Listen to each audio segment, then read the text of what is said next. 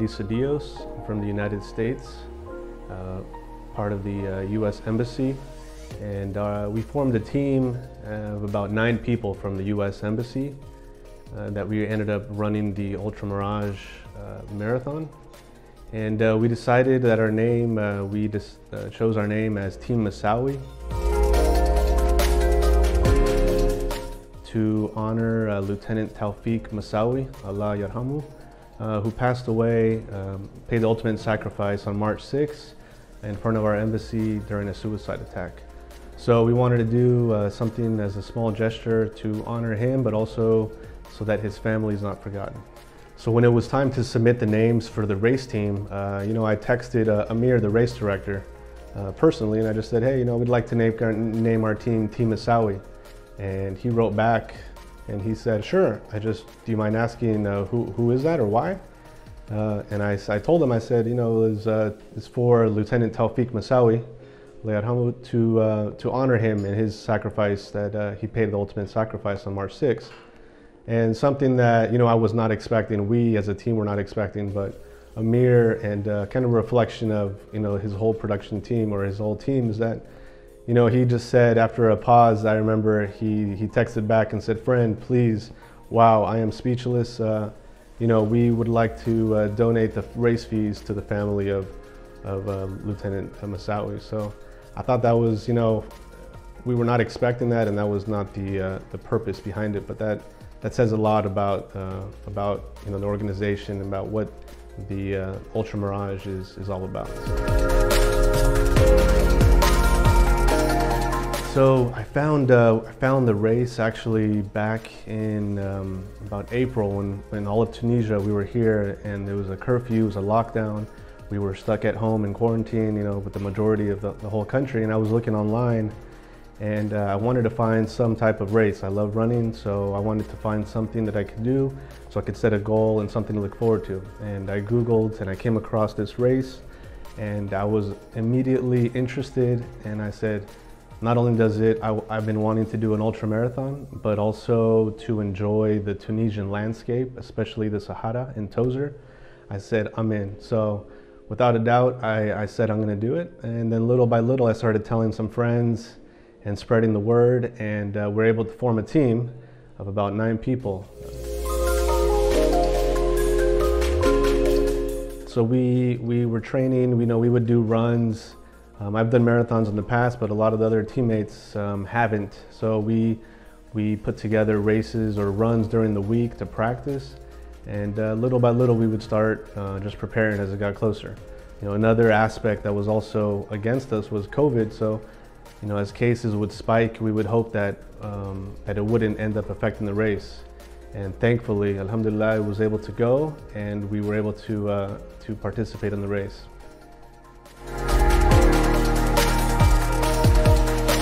So the experience, after completing the experience, was fantastic. We had an amazing, incredible experience. One of those events that I personally will never forget.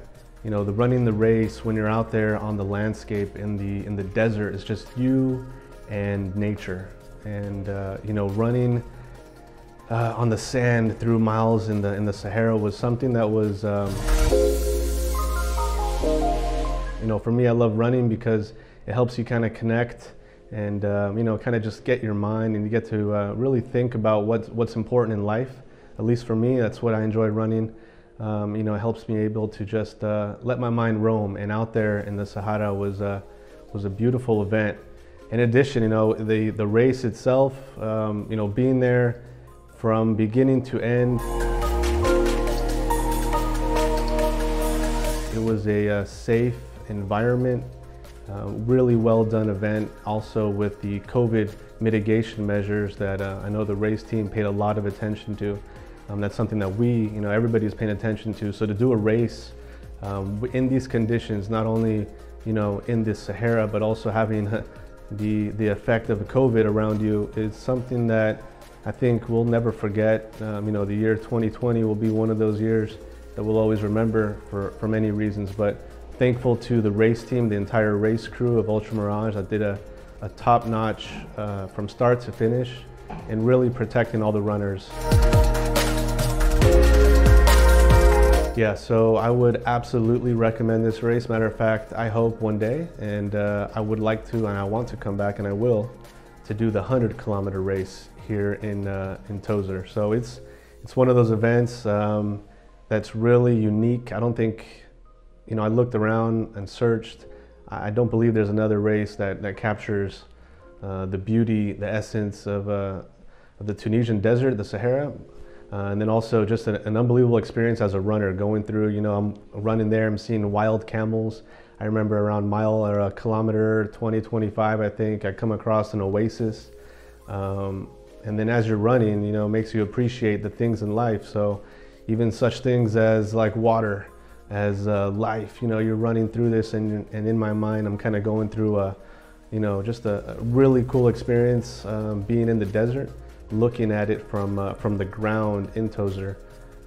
But overall, I would absolutely recommend this race to all my friends. Matter of fact, everyone I talk to about it, they love it. They want to hear the story, and a lot of people, I think, hopefully next year we'll have more representatives from the United States, and I hope to be there back for the 100-kilometer one day. So one of the another unique aspect of this race is that we as a family decided to make it a family event.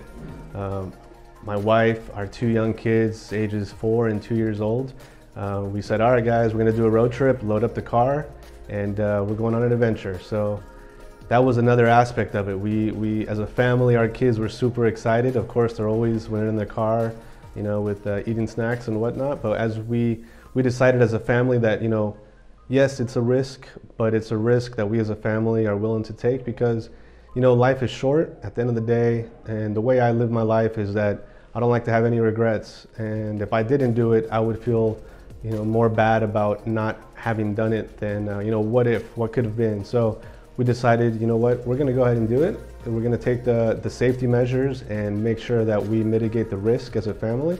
But you know what, life goes on. So you have to go ahead and just, you know, you can't be afraid to go out and take an adventure. So we went out there, drove, you know, close to 7-hour road trip down south in Tunisia, looking at the beautiful landscape as we're going by, seeing the camel crossing signs. Our kids love, you know, seeing all the camels. So once we were there running, you know, I remember vividly as you know, waking up that morning, putting on my race outfit, putting on my gear, doing my checks, and my kids are there looking at Daddy, going, "What are you doing, Daddy?"